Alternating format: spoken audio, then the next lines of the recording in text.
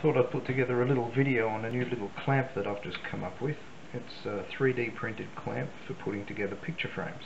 And I make quite a few small picture frames and they're always a nuisance to deal with. So this actually helps out a lot. So that's the finished product. It's got a few moving parts in it. It's all very simple to print up. It's actually got a carrier that's made of two pieces with a couple of wheels in there that allow the string to sort of move past it freewheeling. There's some M3 screws holding it together and a key joint up here.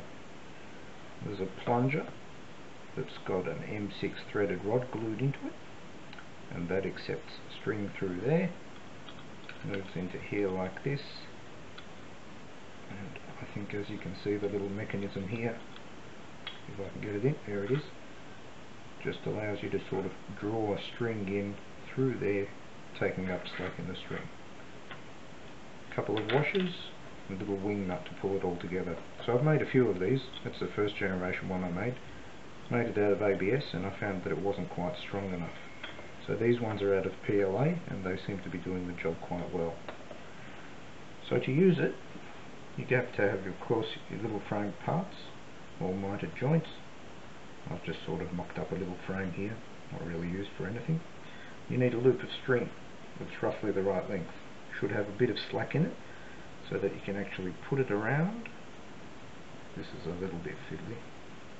It doesn't need to be too tight, it can actually be quite loose on this thing.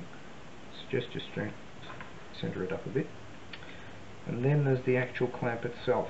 So wind it out so that the little plunger is out, and then just hook the string onto the plunger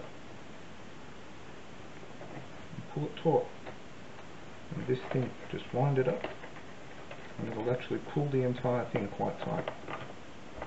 Very tight actually. That's why I made the wing nut so small. I found with a larger wing nut I could apply too much pressure. Just keep pulling it up. It actually pulls up quite quickly, and before you know it, that string is sort of like guitar string tight, and the frame is there like that. It doesn't move, it's quite sturdy, holds together really well. So anyway, I'm fairly happy with how that turned out. I hope somebody else can make use of it too.